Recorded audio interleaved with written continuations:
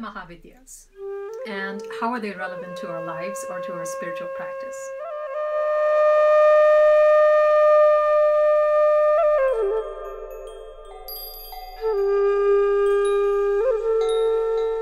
Mahavidyas are 10 forms of the divine feminine, the great Shakti.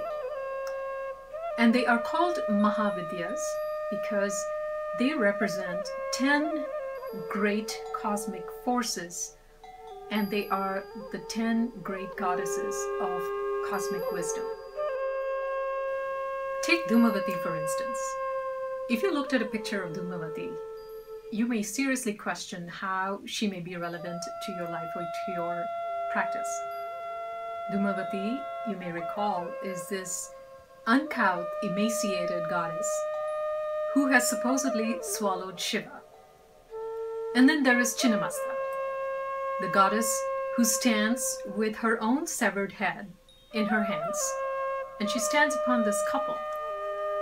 And then of course there is the famous Kali, the dark goddess with the very dark skin and the wild hair and the garland of heads and the skirt of arms, who happens to be standing upon Shiva in a cemetery.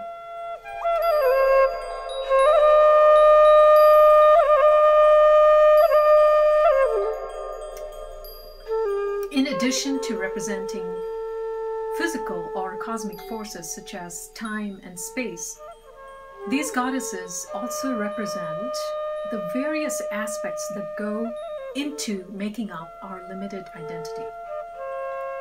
They hold not just the force of limitation, but also the keys to liberation from such limitations.